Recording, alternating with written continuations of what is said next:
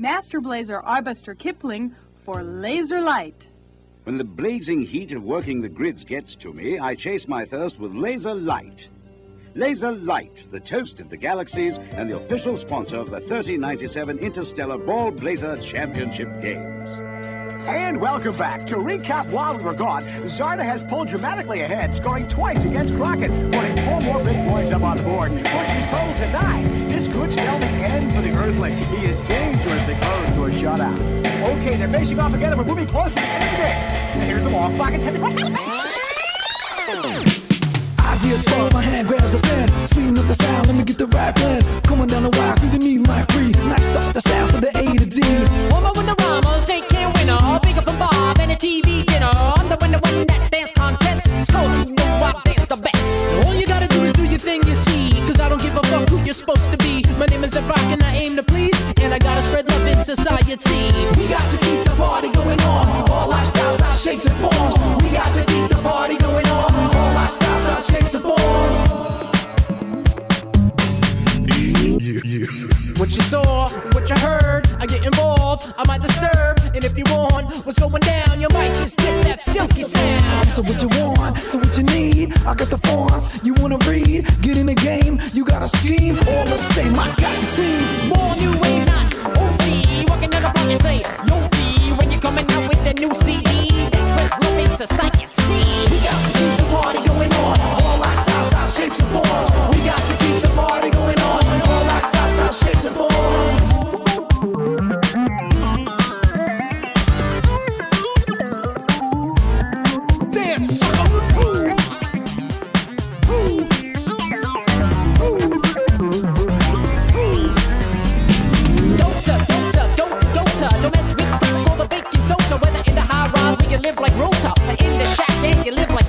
Once again, it's all like a brand new morning beat. Beastie Boys here to keep you all warm. All you spazzes and you freaks, go and do your thing, cause you're unique. That's if it don't hurt nobody else, and don't be afraid to be yourself, and special dedication and so on to all lifestyles, our shapes and forms. We got to keep the party going on. All lifestyles, our shapes and forms. We got to keep the party going on. All lifestyles, our shapes and forms. We got to keep the party going on. All lifestyles, our shapes and forms. We got to keep the party going on. All lifestyles, our shapes and forms.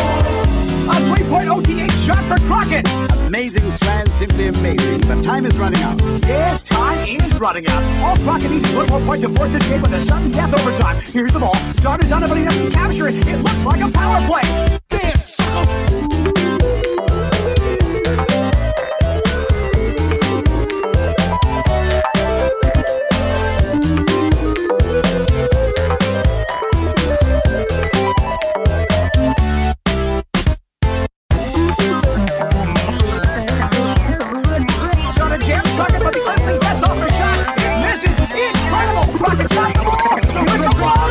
Rocket spins out an agonizing defeat.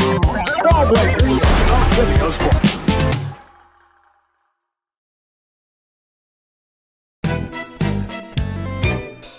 Hello and welcome to the Sound Test Live, my personal celebration of video game music in all of its forms, though today we're going to be looking through the lens of LucasArts, who being about 40 years old as a company are going to be the perfect lens to look at video games as they have evolved and how video game music has evolved with it, and indeed how LucasArts as a company has evolved with it. But that's just setting out the store for today's show. First up, I'd like to say hello, because it feels like a year since I last did this entire rigmarole. Even though it's only really been a month, it's been one of the most packed months of my life, and as a result I feel like I've just completely forgotten how to do this. So this is like a fresh start, completely brand new. So who knows what kind of mistakes might occur tonight?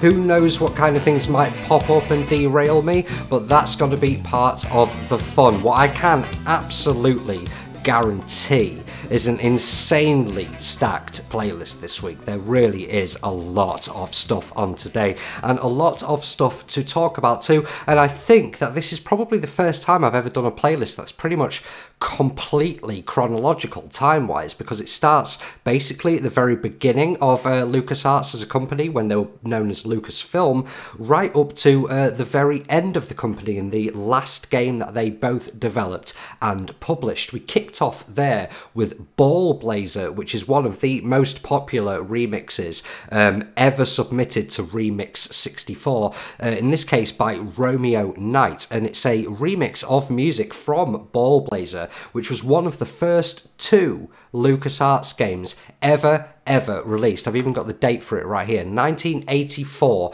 when they were still Lucasfilm. Was it Lucasfilm Computer Division or something like that? And it's a really interesting title, Ballblazer, actually, because it still had generative music back then, and it had music made up of loads of really tiny little riffs that would play pretty much completely randomly, so the tune was never the same, and that's really interesting stuff. And that was put into place by a guy called Peter Langston, and that version by Romeo Knight samples the C64 version of Ballblazer, which had its music by Russell Lieblich. So there is a lot of credits to get out there, but nice one. We're on a good start. We're blazing. We're ready to go. We're ball blazing, and we're going to kick off first off with some non-LucasArts stuff, because it's all LucasArts after that. And I thought I wanted to get a real party atmosphere going. I'm in a good mood, I'm ready for this tonight, and I wanted to kick things off really strong with one of my absolute favourite tracks from the last run of the Sound Test Live. One of the tracks that we played,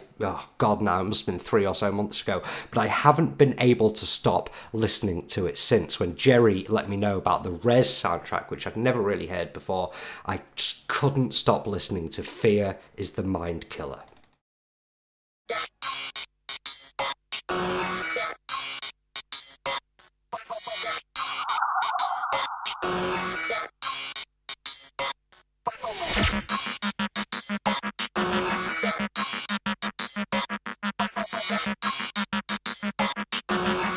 Fear is the mind killer.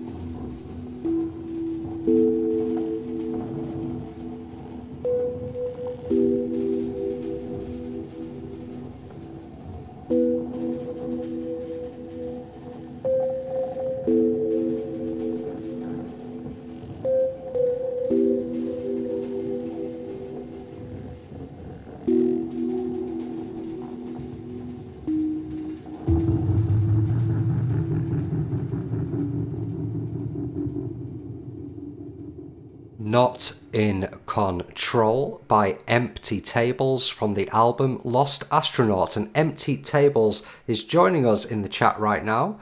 And those right there that you've just heard, that excellent tune, isn't just a good tune, but it is in fact the stakes of this upcoming one-off sound effects showdown, because of course we are doing things a little bit differently on the sound test now. It's not a weekly show anymore, it's more like a monthly show. So I think what I'm going to do is one-off sound effects showdowns, and whoever gets the most points on that one query will win a smaller physical prize. And in this case I am holding in my hands a physical copy of the album Lost Astronaut by Empty Tables, which I've been listening to all week myself, and it's such a dense, incredible work. It's full of all kinds of incredible synthscapes and strings, and there's also some big fat beats on there as well. We'll hear a little bit more from that in a minute. But Empty Tables, who is a sound designer, got in touch with me this week talking about how much he enjoyed the sound test, and sent over a copy of Lost Astronaut to me, and I thought it was excellent. I thought it would be a cool thing to give away as a part of this one-off sound effects showdown, and Empty Tables himself agreed with me. So shall we in fact play this round of the sound effects showdown and see who is going to win a physical copy of this album? And then we'll hear one more track from it, and then we'll get directly on to the LucasArts train. So this is 3 sounds from 3 different games, and you guess what the sounds are and what the games are that they're from for 6 points in total. That's 1 point per sound and 1 point per game. These sounds are deliberately a little bit more prominent than some of the more obscure choices I used to use, and I believe have even been in play before, because I wanted things to be a little bit more up for grabs with such a cool prize to give out. So here we go, 3 sounds from 3 different games.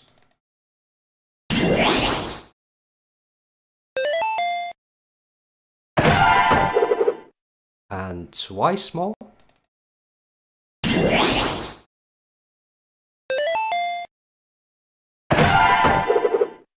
And for the very final time, hopefully these are some slightly more distinctive sounds.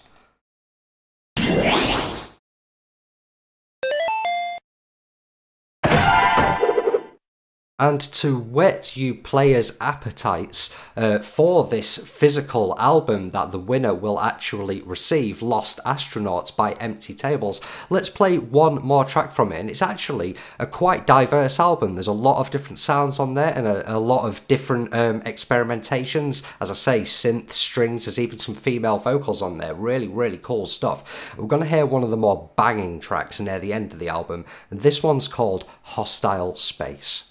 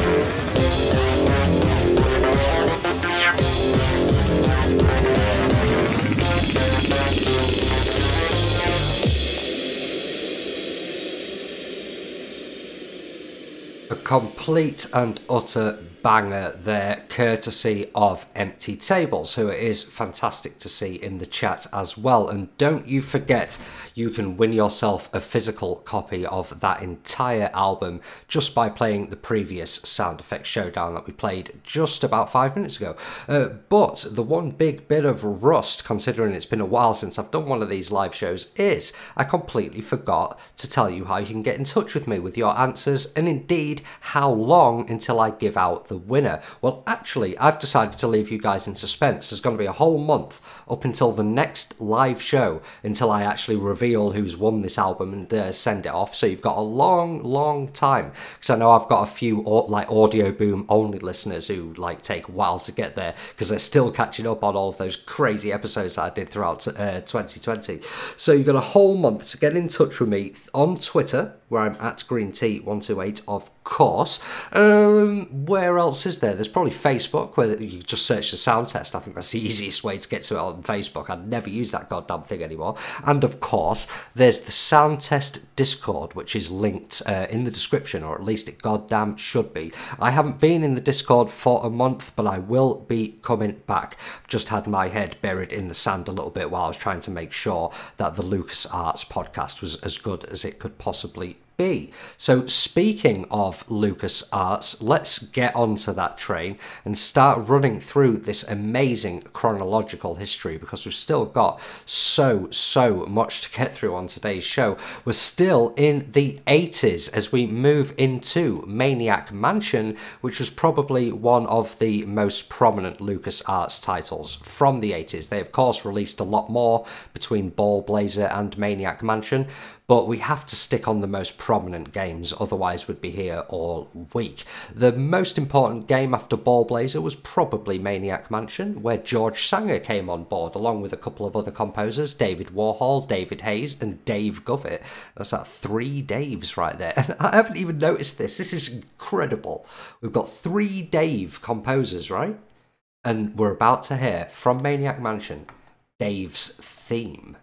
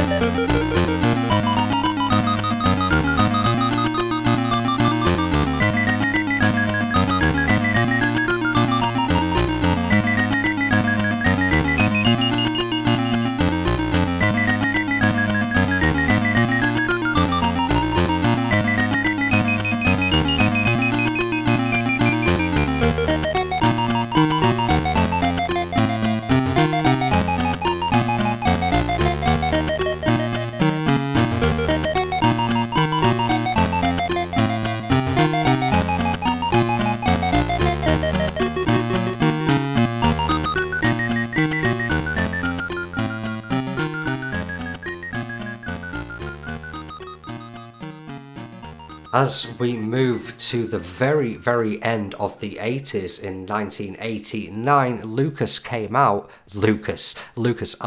came out, not just George Lucas on his own, that would have been impressive, with their very first Indiana Jones adaptation, which is of course a movie series that they would do justice many, many times across their, what would you call it? I was going to say career, but LucasArts don't have a career, do they? Whatever. Moving on, that was actually from Indiana Jones and the Last Crusade, the action game, which is a more obscure title when it comes to Indiana Jones stuff, but it was in fact the very first one. However, that was from the Game Boy version released a couple of years later, and the music is by Mark Cooksey, who's a complete VGM legend actually, so it's really, really interesting to hear his stuff, and also to get some Game Boy stuff on there, because obviously with this being a chronological show, we're going to start out with a few chippy sounds and everything's going to start to refine and get more and more Red Book audio and more live instrumentation. But no, we're still in chippy territory at the moment, and as I say, it's nice to dip into the Game Boy stuff just a little bit, because of course LucasArts are most known for their adventure games on various personal home computers. Obviously all the Secret of Monkey Island games and all things like that, the point and click Scum adventures, but one of the earlier ones that predates a lot of that stuff, even by a couple of years, is Loom, which a lot of people who were there at the time still hold as one of the very best LucasArts games of all time, but unfortunately has just slipped into a tad of obscurity. I've watched a little bit of this game on YouTube since making the LucasArts episode, and it looks just beautiful, and considering I've been doing some point and click streams lately, I think this might be one that I want to check out. Of course, George Sanger made big leaps with MIDI instrumentation for Loom, representing some Tchaikovsky Swan Lake music, and in this case we're going to hear Hetchel and the Elders.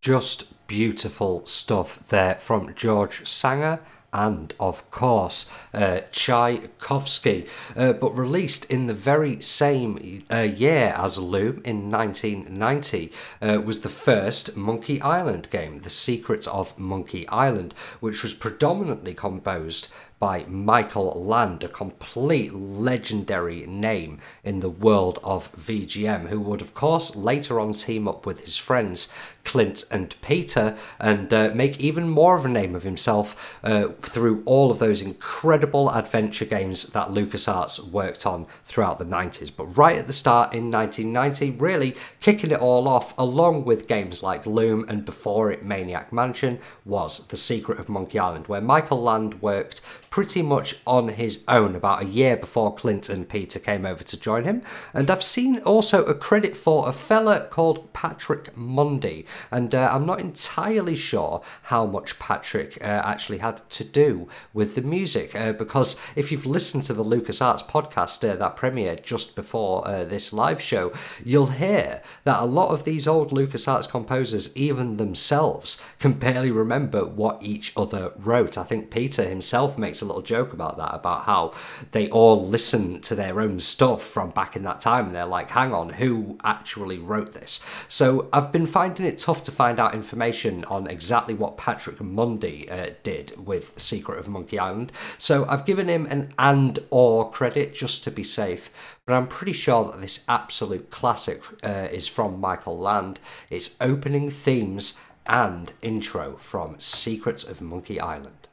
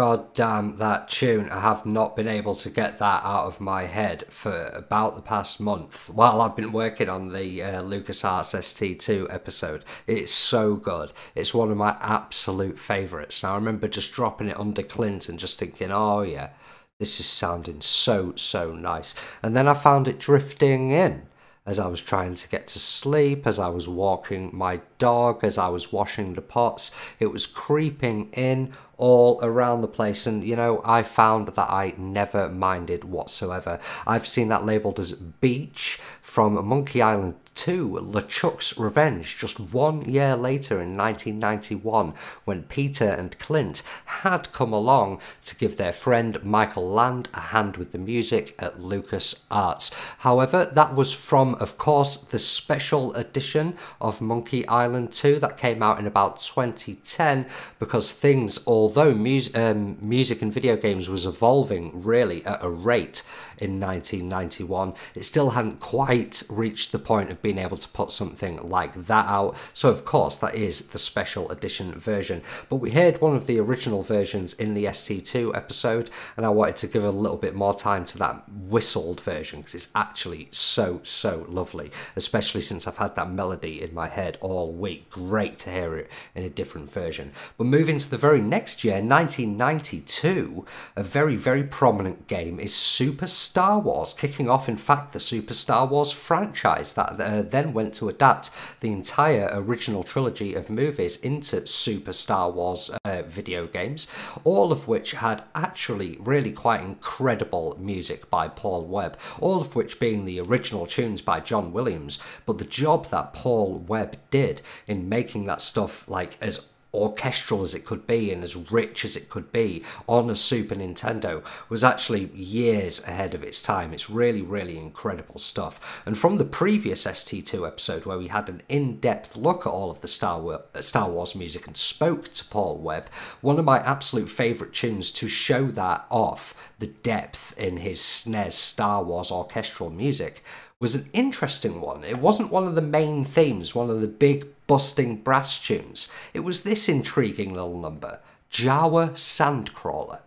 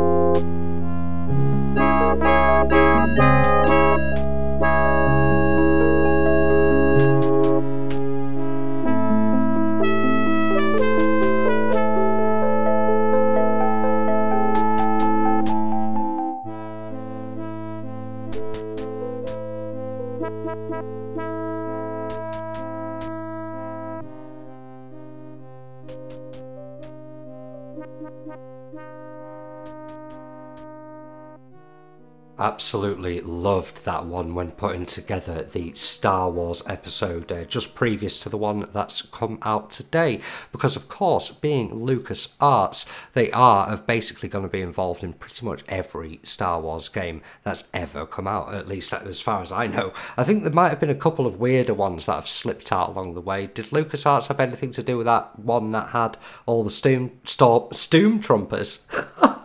stormtroopers dancing and things like that? Have you seen that? Where they get like Boba Fett doing breakdancing and things like that. I don't know if LucasArts had anything to do with that, but they did basically back pretty much all of the really, really good Star Wars games. And X-Wing was a quality early one from the year of 1993, with again the trio of Land, Bajakian and McConnell locking together for some really interesting stuff there, not just playing with John Williams melodies, slipping in some original stuff as well. And the year of 1993 in which X-Wing released really was crazily prolific for LucasArts. They released a lot of very, very interesting titles. X-Wing really was just the beginning of it. And it's actually interesting to note that X-Wing, I think, was the first game that still used the iMuse generative music system whilst not being a point-and-click adventure. It was still able to use that generative stuff, even though it was space battles and things like that. So that was a really, really cool development. But check this out. We've got about 4 or 5 games still to go in just from 1993 alone. So I don't know what was in the water at LucasArts back then. But next up, we've got Day of the Tentacle, which is another really big title, another really good example of the Land, McConnell, Bajakian collaboration going on. And it was actually a sequel to Maniac Mansion, which went all the way back to the end of the 80s. And this is a banger called Tentacle Disco. I can't tell you who it's by, because I don't think even the composers can.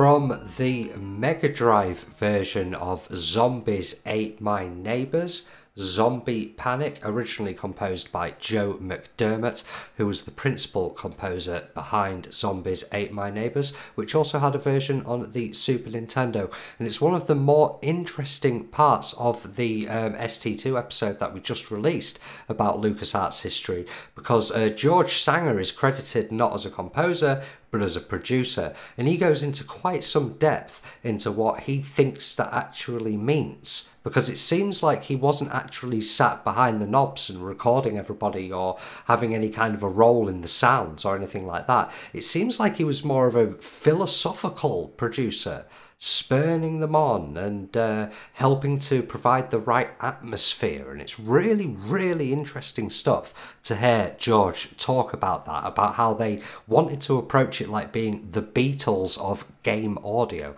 So Zombies Ate My Neighbors is an absolutely fascinating release, staying in 1993, this incredible prolific year for LucasArts, and I think that's going to be just about the only time I'm going to be able to slip some FM synthesis, or at least some Sega Mega Drive FM synthesis into today's show, because we're starting to move into some interesting territory here as live instrumentation was becoming more and more on the menu, and we've got a big jump forward of that coming up in the tune after the next one.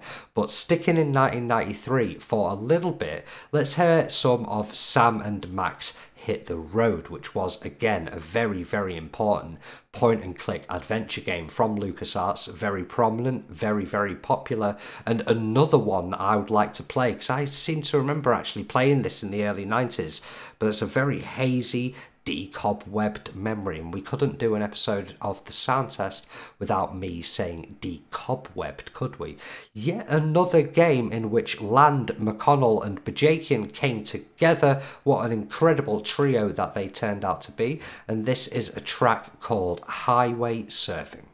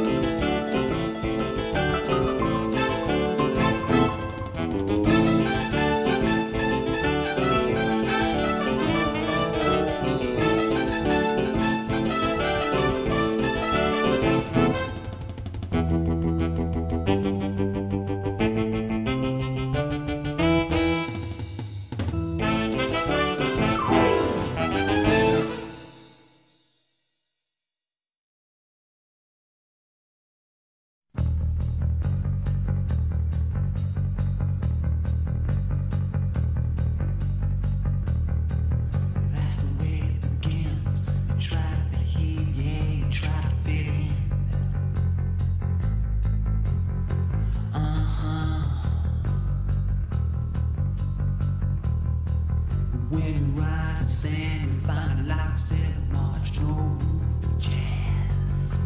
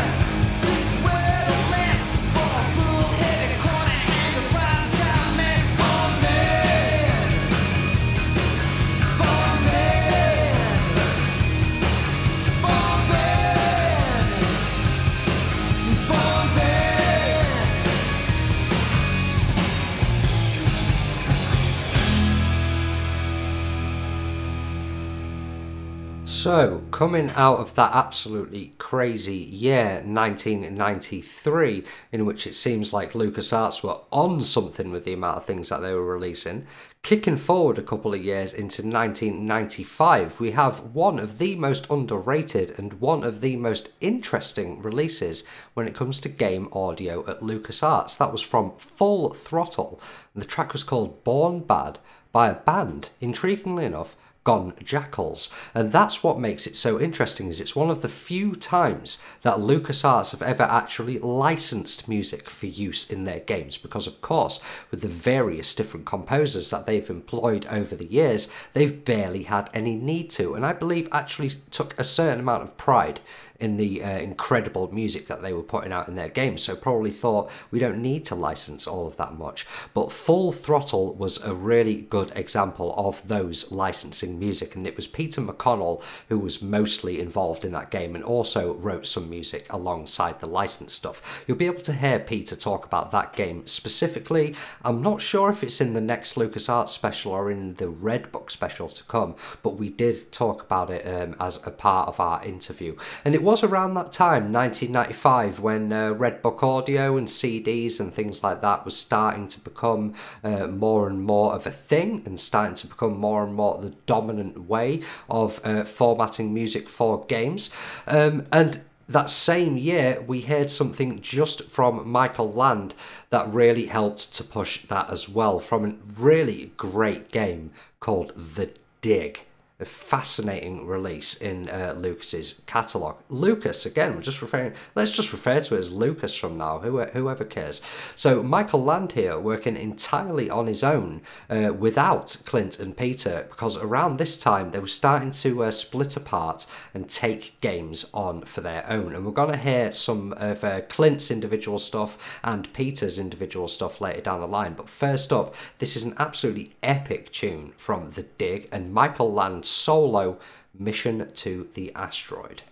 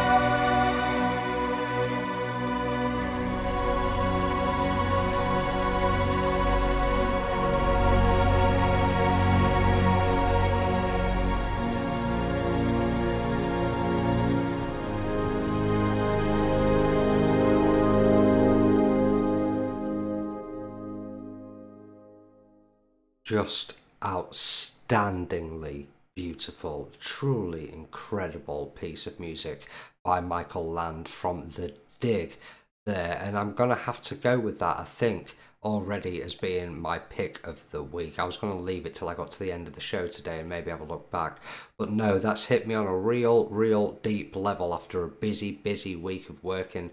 What an amazingly dense piece of music that is, Mission to the Asteroid. Interesting side point, that after all of these different genres that the LucasArts composers work in with these different games, they've essentially kind of done it all. Michael Land has gone on record as saying that the music from The Dig, which is almost all like that, really lush, slow chord changes, it's almost all like that. Michael Land has said that's the type of music closest to his own individual style. So that really is a very pure expression of Michael Land compositional ability there. And it's just so good. That's really taken my breath away. But I happen to know that this next track, jumping forward a couple of years into 1997, is pretty much just as good. And I've been really excited for this all night. This is an absolute banger from Clint Bajakian. In fact, I don't know if banger is the right term, because to me, banger just simply means incredible tune. This is Clint Bajakian at his very best. In 1995, as we heard from Full Throttle and things like that, CD audio and live instrumentation was beginning to become more common.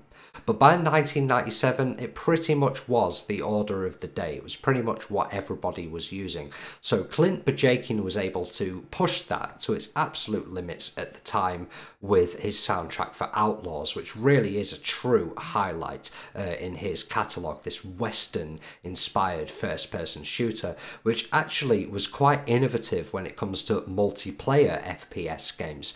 And this is a tune that I wanted to include in my LucasArts ST2 episode that we had today, but I've had to hold back on it until the Red Book episode of ST2, because he specifically spoke about this track with a Red Book framing. So I've had to hold it back. You'll hear it in ST2, but let's hear it now in isolation, The Ballad of Dr. Death.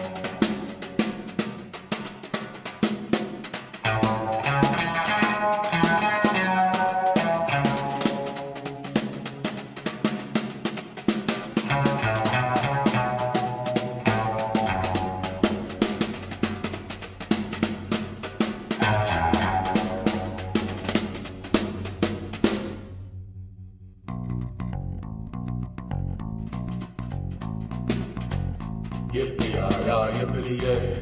Yippee-yi-yi, yippee-yi-yi, yippee-yay. Yippee-yi-yi, yippee-yi-yi, yippee-yay. Yippee-yi-yi, yippee-yi-yi, yippee-yay. Yippee-yi-yi.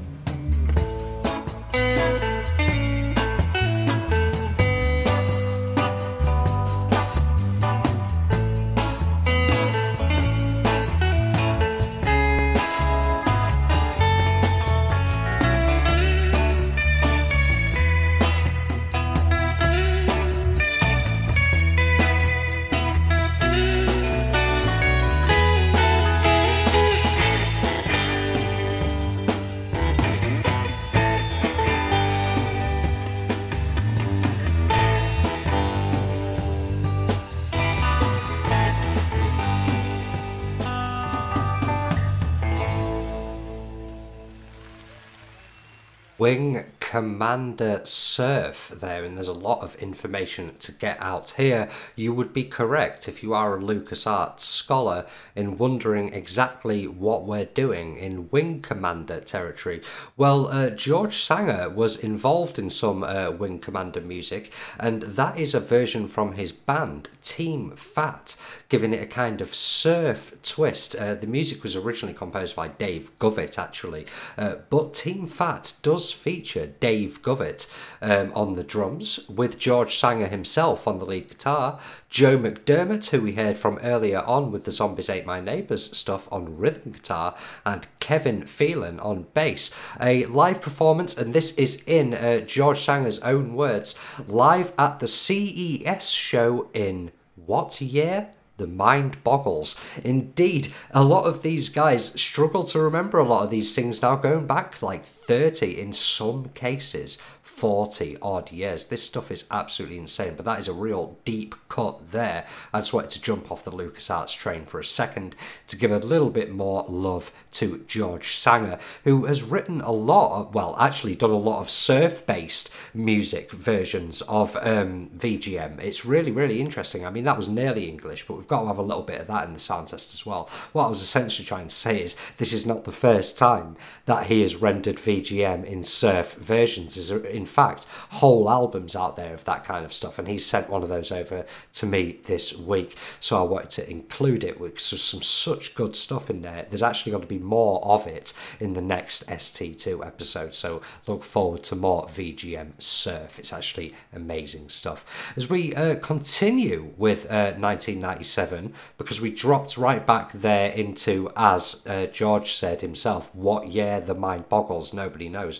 Getting back into 1997, the same year that Outlaws was released. What a trio of tracks that was there. The Dig, Outlaws, and Wing Commander Surf. So good. And moving now into The Curse of Monkey Island, it's tough actually to know whether that track from The Dig is my pick of the week, which I wanted to bring up again, since Shady was absolutely right in the chat. Should be pick of the month, shouldn't it, now that we're in a kind of new schedule on the Soundtest Live. So we'll go with pick of the month, and now I'm confused since there's been so many great tunes and there's still more to come. So maybe I will actually have to retrospectively change things at the end of the show. For now, from Curse of Monkey Island, this time just from Michael Land. Michael Land took care of this Monkey Island game entirely on his own. A Cartographer Reformed.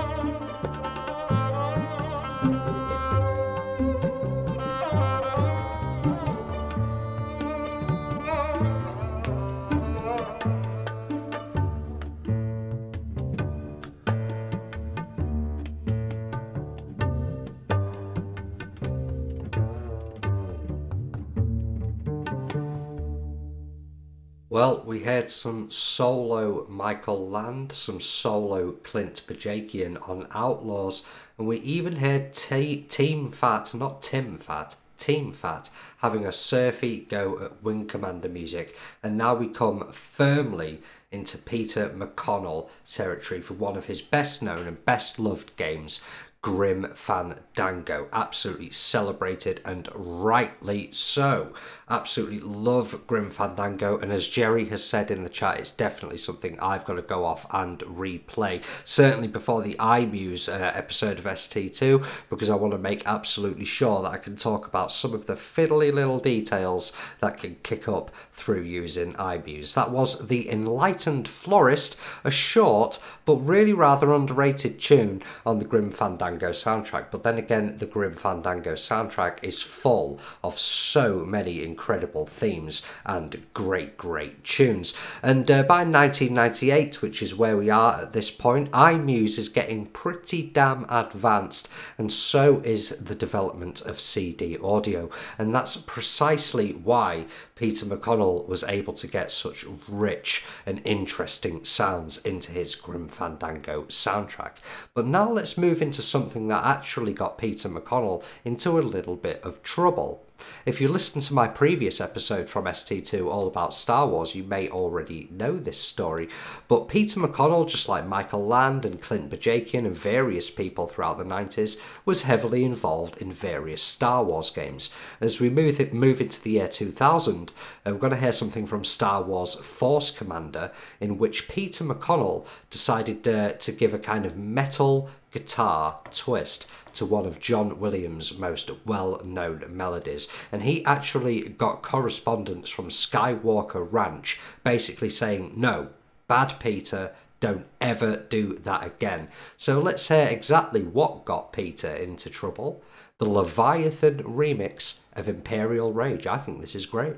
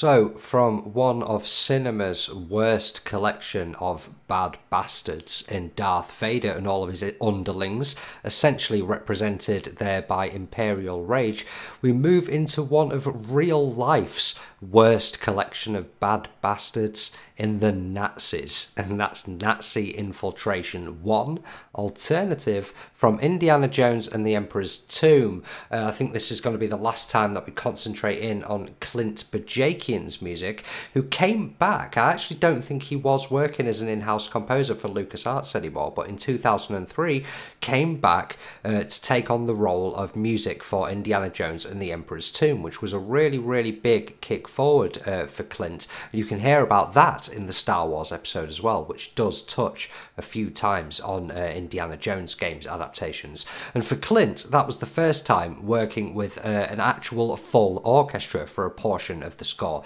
and he did really incredible stuff. If you ever sit down and listen to the soundtrack to Emperor's Tomb, it's really breathtaking. This is the first time that he was playing with live orchestra. I mean, it's just so sophisticated and some of the most complex music I've ever heard. It's truly incredible, showing just what a musical chameleon Clint Bajakian can be. We've already heard that across this show and hopefully through ST2 as well. And that tune reminds me a little bit of, is it Alan Silvestri's stuff for Predator? It's a bit predatory, that one, isn't it, with its rhythms. It's kind of creepy jungle rhythms, even though it's Nazi infiltration. Jungle Nazis, that's a movie for you. There's a pitch. But by this point, LucasArts were pretty head in the sand with their movie adaptation video games. They'd unfortunately moved on quite heavily from the personal computer adventure game stuff that they were quite well known for, the colourful point-and-click games. And we were mostly seeing a lot of Star Wars games. And a big prominent example of that in the development of Star Wars games is, of course, Lego Star Wars, which has then gone on to be a gigantic franchise of its own and also influenced, well, Lego Indiana Jones has been a thing. There's Lego Batman games as well. There's all sorts of Lego games. Lego Dimensions, which brought Portal to the table. But I'm pretty sure that Lego Star Wars was the first to do that kind of thing. In around 2005, and this time I'm going to hear an interesting John Williams remix, very, very short, unfortunately short because it's good, by David Whittaker in this case, who's an absolute legend of British VGM, who goes all the way back to the very, very early 80s. So it's very cool that he's still able to be working on big name games in the 2000s. Cool that they're able to maintain these big, long careers. David Whittaker, war legend. But let's hear this little ditty from Lego Star Wars, Star Wars Disco.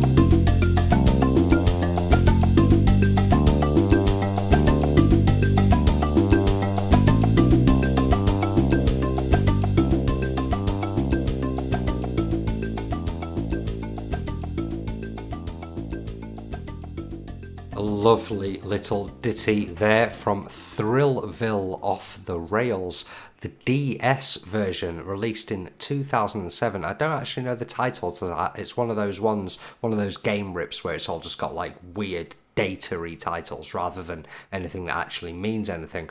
But yes, from the DS version of Thrillville Off the Rails, as I say, by this point in LucasArts, again we're going to say it, LucasArts' career, Lucas's career, at this point in Lucas's career, they really were concentrating almost exclusively on developing Star Wars games, but they did still publish some non-Star Wars games without developing them, and Thrillville and Thrillville Off the Rails respectively are a pretty fun example of that. I believe it's basically kind of roller coaster tycoon kind of gameplay, so it was hard to find actually, but I unearthed a little ditty from the DS version of Thrillville Off the Rails, and if you can find soundtracks for the non-DS version of that or for the original Thrillville, please let me know, because I'm really intrigued to hear it and I haven't been able to find it anywhere.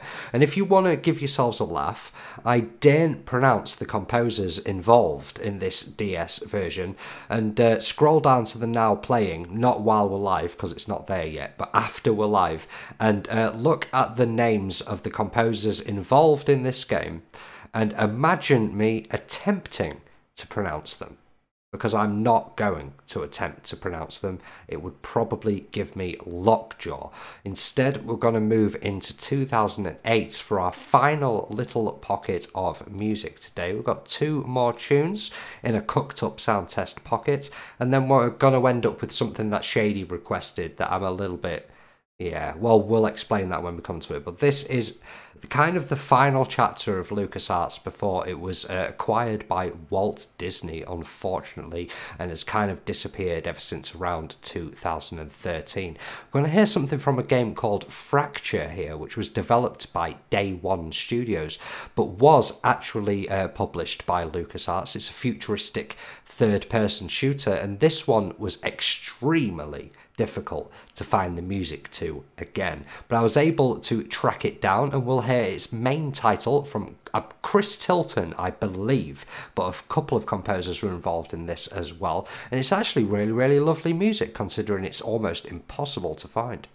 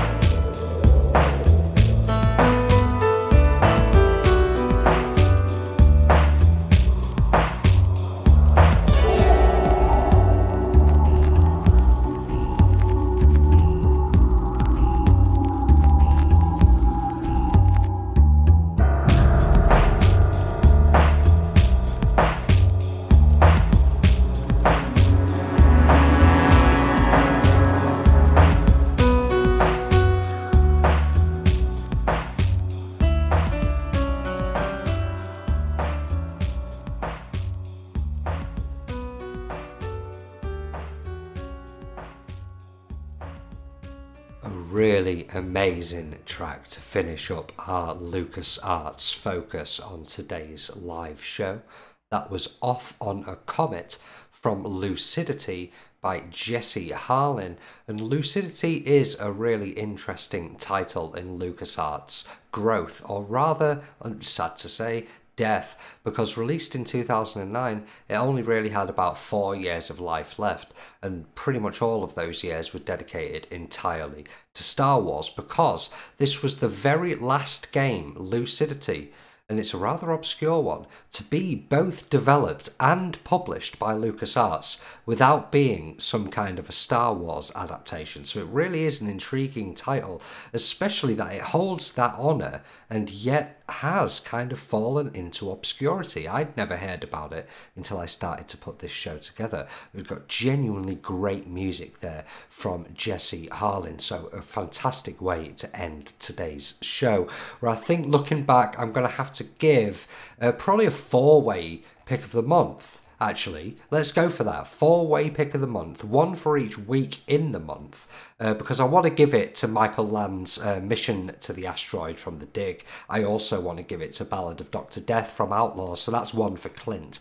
I also want to give it, strangely enough, to Imperial Rage, which really got me today, so that's one for Peter McConnell. And finally, Wing Commander Surf, one for George Sanger and Team Fat there, also really got me. So today has been a really stacked and full show of great tunes and also interesting history. So before we move into this very last track that I've got cooked up for you today, shall we jump back quickly and hear these sound effects once more, because allow me to remind you that you have a whole month to get your answers in through Twitter, where I'm at GreenT128, Discord or Facebook, where I'm the sound test, for an actual physical copy of Empty Table's album Lost Astronaut, which we heard from earlier on in the show and was indeed both dense and banging. So you're going to want that, and here is those sounds, 3 different sounds from 3 different games.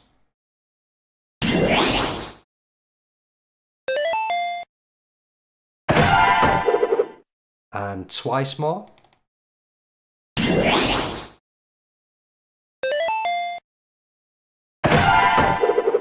And for the very final time.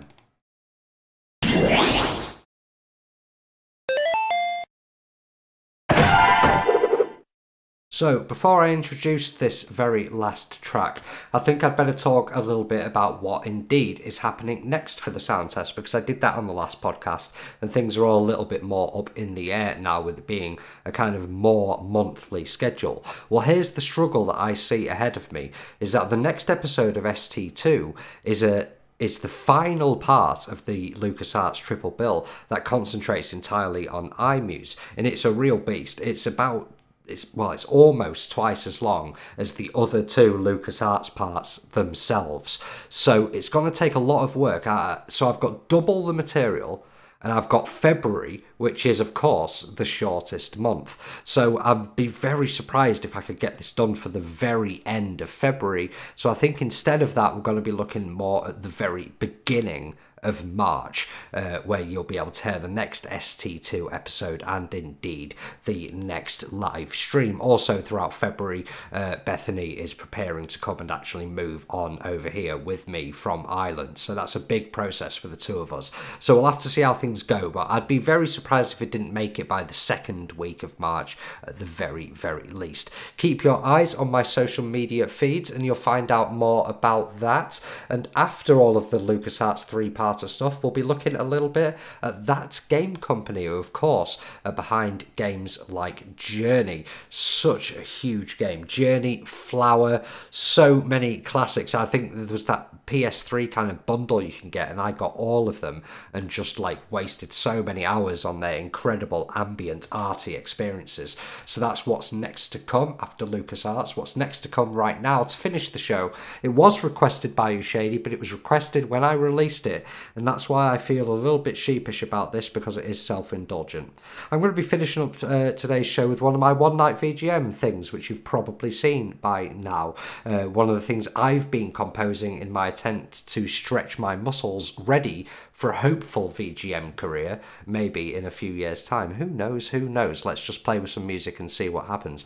And Shady was such a big fan of the last one that I released that he actually formally requested it, and you did in the comments when I released it, and I thought, you know what, it's pretty much the only request I've got.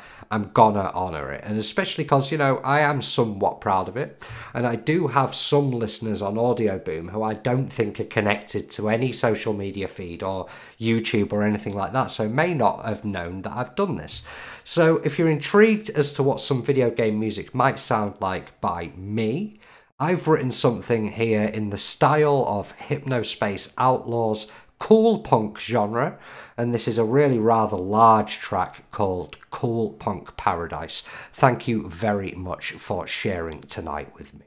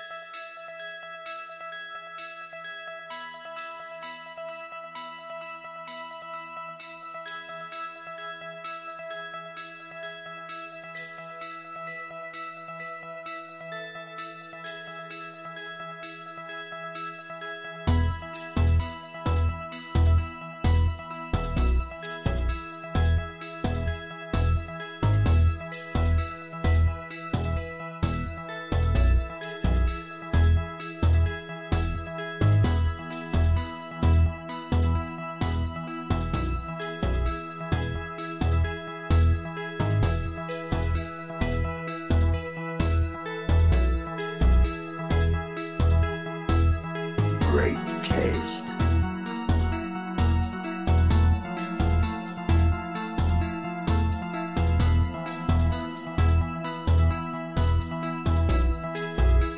The choice of a new generation. Ice cold, ice cold, ice cold, ice cold, ice cold, ice cold. The choice of a new generation.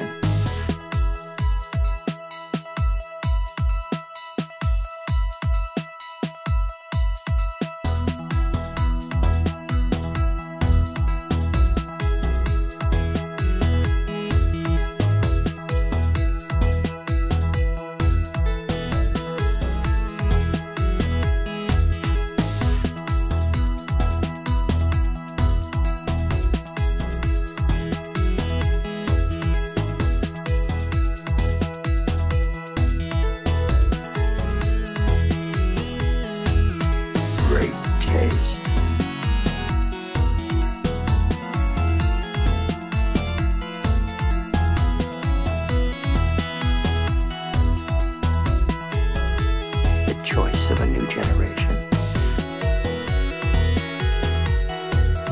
Ice cold, ice cold, ice cold, ice cold, ice cold. The choice of a new generation.